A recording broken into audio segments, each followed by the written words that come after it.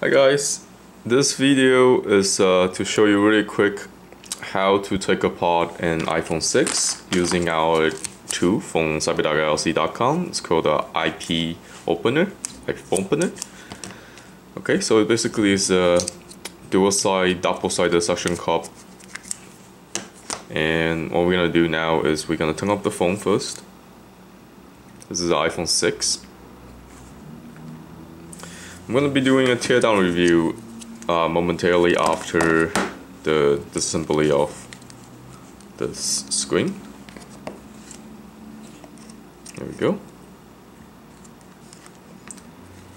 So this is how you put on the phone before you do that, and that's how you take it out. You peel the suction cup. Before you do that, you need to take these two screws out in order to release the screen, and these are still the same pentalobe screw that Apple been using since iPhone 4.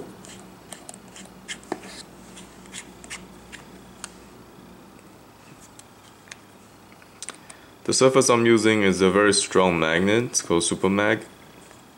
Also, you can get it from CyberDoc.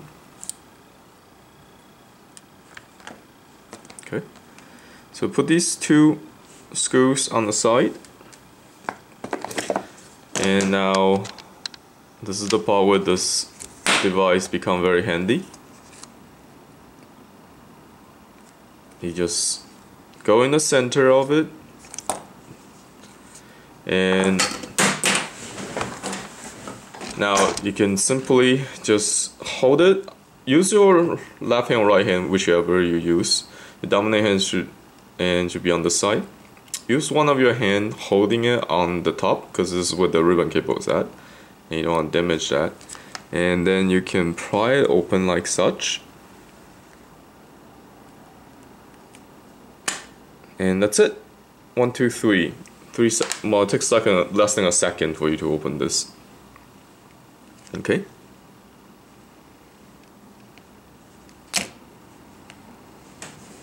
And just peel open suction cup as such, and there you have it. You can open your iPhone simply by doing that very easily. And once this is opened by the iPhOpener, you want to slide the screen a little bit forward so you can get access to it. A little bit. You see over here, there's 3 retention clips. So you want to slide forward, like downward, like this way, and then you can flip over. Once it's loose, you want to flip over this way, and then you can access the screws here.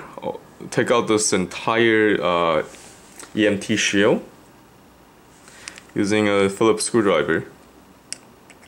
Before you do that, it's always a good idea. I know I already turned off my phone to take the battery out, because you never know what kind of charge can be holding it.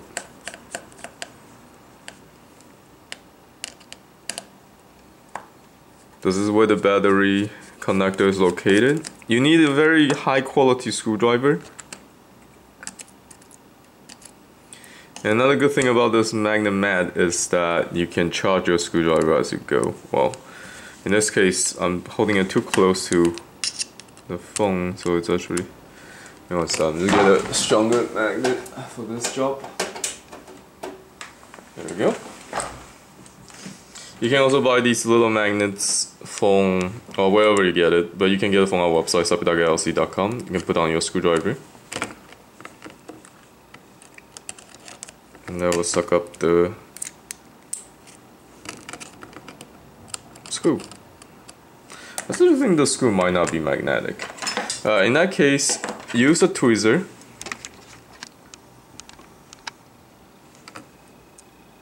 Some of the screws that Apple use are not magnetic. This one just got stuck. Use a tweezer and take it off. There we go. Again, you have this ribbon cable for the touchscreen, home button, and digitizer here, and that's why you don't want to damage, and hence that's why it's very important for you to get these tools. The suction cup iPhOpener. It's just typing iPhOpener. Alright. So like I say, you want to take off the home button first. Oh, sorry, not home button. The battery first. I see a lot of YouTube video. A lot of people use their pry tools for this job. I strongly disagree and encourage you to use your fingernail instead, because you don't get tactile sensation using a pry tool. It's very dangerous when you opening up FPC connectors using a pry tool. So now once the battery connector is disconnected, I can go on and take all the screws off on this metal shield. And it already become cumbersome because there's so many screws already, and plus these little parts.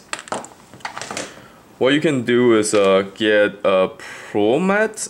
It's Pro Mat, stands for professional mat. It's basically a erasable magnetic mat that you can only get from CyberDoc at the moment. Alright, so just hold this screwing with a block or something, in this case using iPhone box. And right now I'm gonna drill. So I don't have a screw chop mat ready for iPhone 6, and hence I'm doing this disassembling video. So what I'm gonna do here is I'm gonna drill with a dry eraser marker, which comes with the Pro Mat when you buy it. I can drill the screw location. So these two are the pentalobe screws, and I just need a brief estimate of what all the logic board looks like. Just do a very cool one, and then you get a battery and get a bunch of other stuff. If you made a mistake in your drawing, you can always erase it out. There's no annoying lines in the center of the field, so you can draw however you like it. Alright, so you can place the parts onto the mat. This is stainless steel, so it's not magnetic, hence it's not gonna stick to it. The rest of the well, and you can put the corresponding screws onto the mats. It's very strong magnet, so it's not gonna go anywhere. Yeah? Alright. See? It doesn't go anywhere. You can wiggle it, you can shake it all you want. This is like really high quality magnet. Okay, so keep this open, don't let it fall. You'll rip the ribbon cable if you're not careful. Alright, so the next thing is I'm going to take these screws out. I already took one, and what I'm going to do is I'm going to draw, let's see this here. I'm going to draw the location of the shield, and I'm going to draw the location of the screws I can see and where I'm taking them off from. This way I'll be able to put them back in the same location.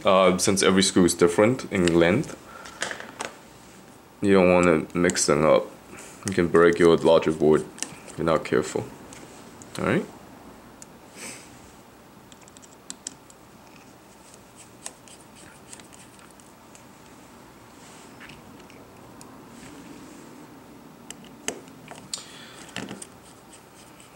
So, like, doing the iPhone repair is very simple.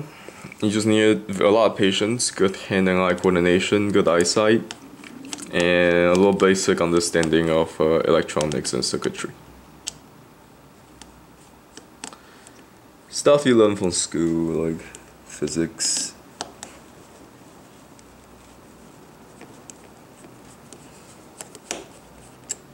There we go.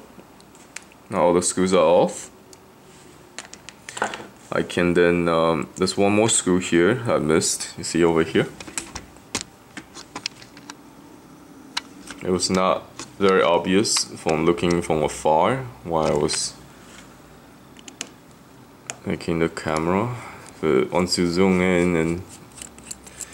Anyway, so if you're taking something apart, it's jammed or whatever, it just means there's another screw, and hence look for it. And hence as the additional screw that's not on my drawing, I can simply pick up my marker pen again, draw the location where I found that screw, and put the screw in the center of it. Alright, so there's 1, 2, 3, 4, 5, 6 screws. And you can always put the part either directly onto the mat or on the side where the screw is located, and then hence you get a good picture of where you're going with this. You can make your own screw chart with this Pro mat. Again, visit CyberDoc LLC.com. Alright, it's not a good location for it.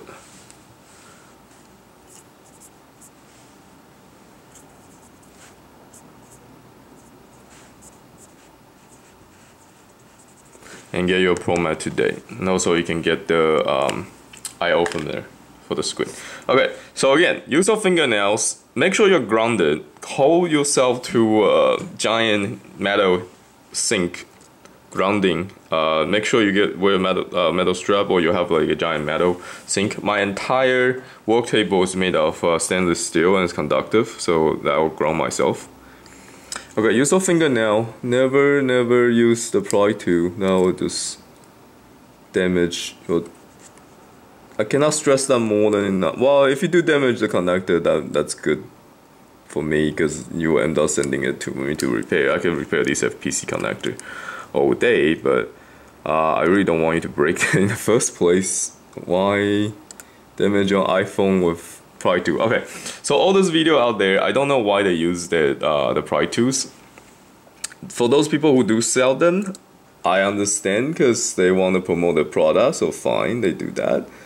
But they're really bad for you. Unless you have really fat fingers and no fingernail whatsoever, then you're out of luck. I guess the pry tool is the only way for you to go, but then you're risking breaking these stuff. Again, you don't get the tactile sensation the same way you get it from your fingernails when you use a pry tool. That's why I never use. I have the plastic pry tool right here, but I'll never use it for a PC connector if I can help it. Unless it's a really impossible rich place, then I'll consider using it. They're just not good for you. Okay. You end up using too much force, but that's it. This is how you taking apart an iPhone 6 screen safely. A lot of YouTube video out there, they don't disconnect the battery. They don't even turn off the phone in the first place. Don't do that. Rest of the stuff they put up on the internet are pretty good, like taking out the screws and stuff. But that's not how you properly do it. Also, you want to, before you disassemble the larger board and everything, you want to take the SIM card out, if there is one inside the phone at the moment. Okay, that's it. This is the short video. Mostly I'm just showing you how to use the iPhopener.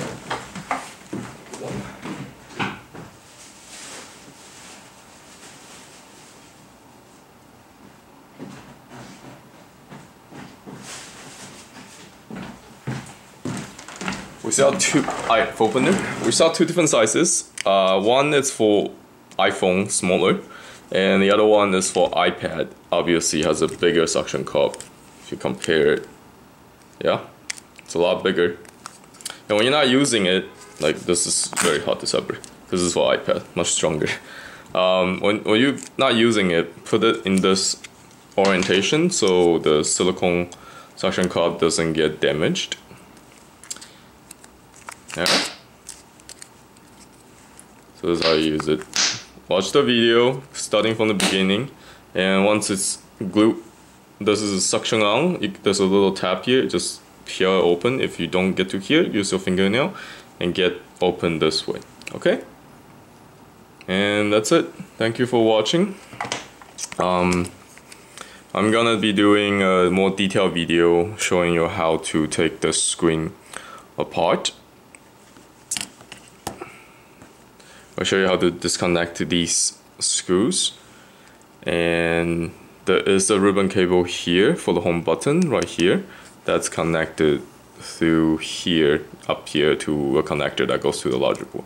You want to be careful of that one, and that's about it. And there's a bunch of screws on the side for the screen, but So yeah, if you wanna see the full video on how to change the screen if all the little parts included, watch my other video that I'm about to make. But I need to go make a scan for these screens for my website.